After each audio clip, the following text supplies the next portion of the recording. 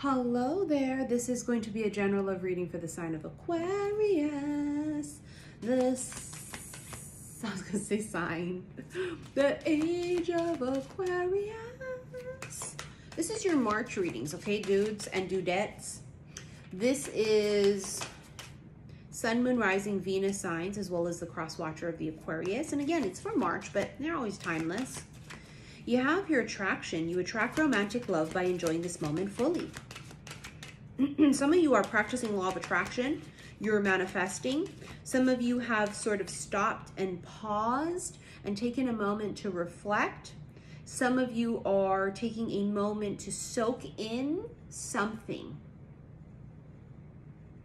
It's this like taking time to recognize. I think it could have been something that was right in front of your face too, because you see how they're smelling it. And for some of you, I think that there's this energy of, it was there all along or something. I don't know. You know, she's like sort of, there's this thing about smell too. Some of you or another person, there's this thing about wanting to smell someone. So this could be someone you didn't meet yet. You know, that's a big turn on, right? Smell. And so imagine if you haven't met this person yet. It's this craving to like smell them. What do they smell like? You know, it's like, I bet they want to sniff you all right, getting to know each other. As you reveal your innermost selves to each other, your bond deepens. There's this ridiculously deep connection that's happening here that is different from anything that you've ever experienced, right? It's not your typical dating relationship vibe. I can feel it by channeling this. It doesn't feel like that. It feels super different.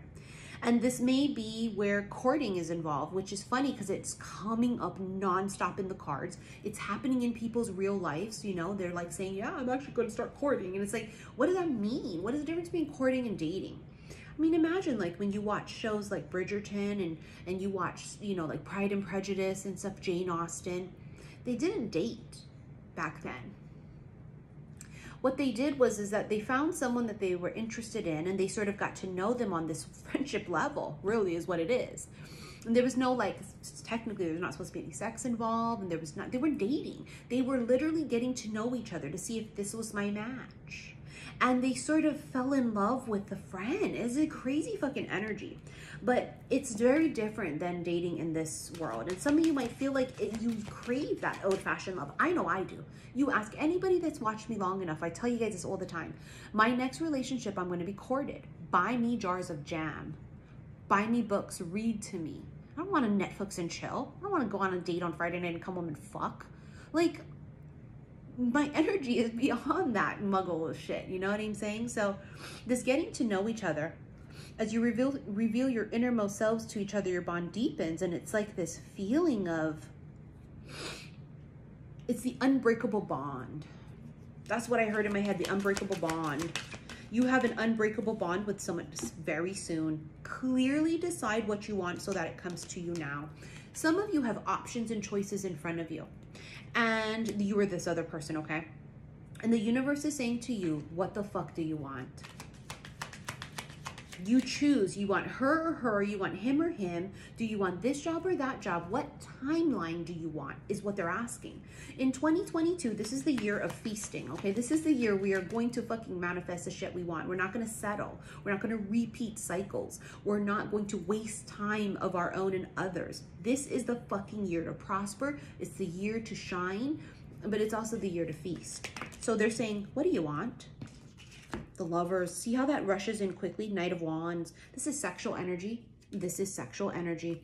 Be careful that you're not swayed by sexual energy. When people's body parts throb,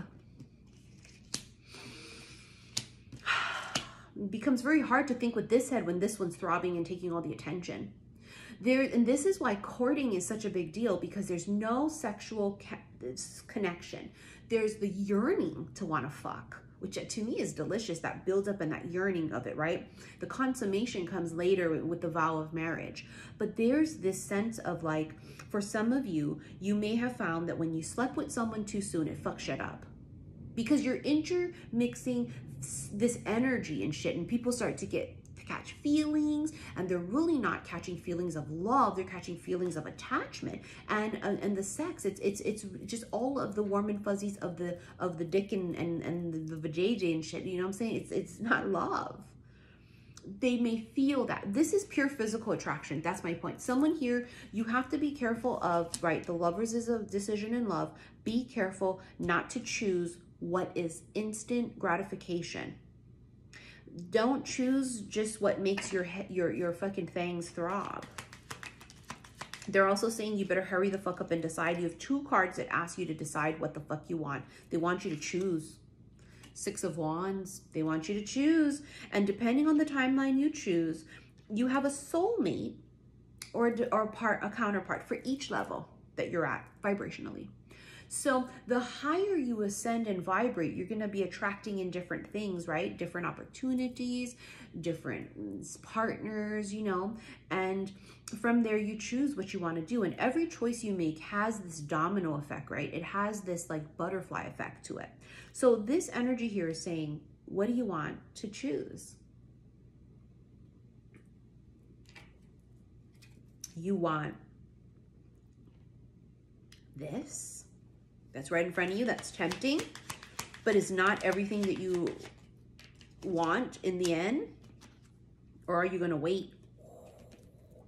Look at that Wheel of Fortune, destiny, fate, fortune and luck, sudden change.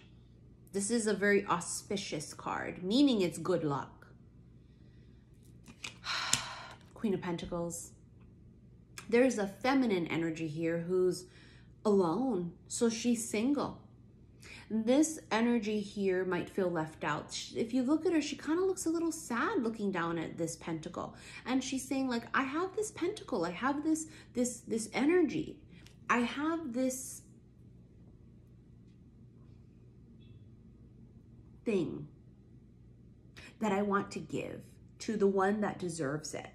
And it's almost like sitting there waiting and questioning, even saying like, well, maybe, I don't know. She's sort of like looking at it and going, maybe I'm going to be a nun.